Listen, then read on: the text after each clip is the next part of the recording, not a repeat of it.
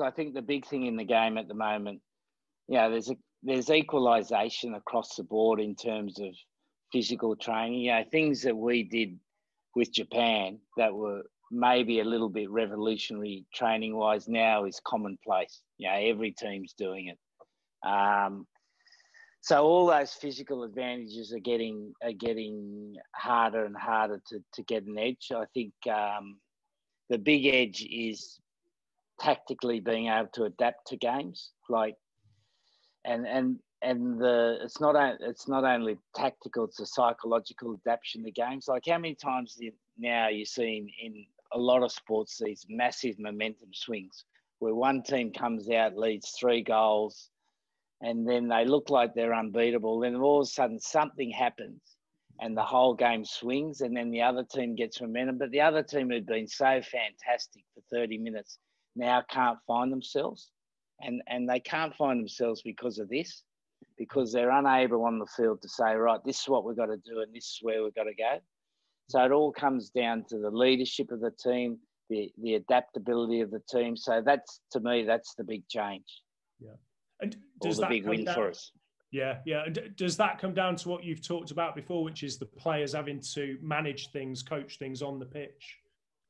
Yeah, 100%.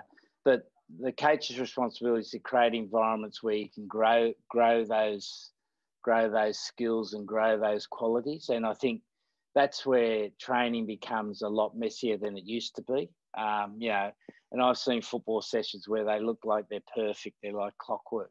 But the game's not like that, is it? The game is messy, so you've got to create sessions that are messy, and then your ability then to feed back to the players and the players' ability to reflect on what's being done, I think is crucial going forward. And that's where I see the big advancements of the game.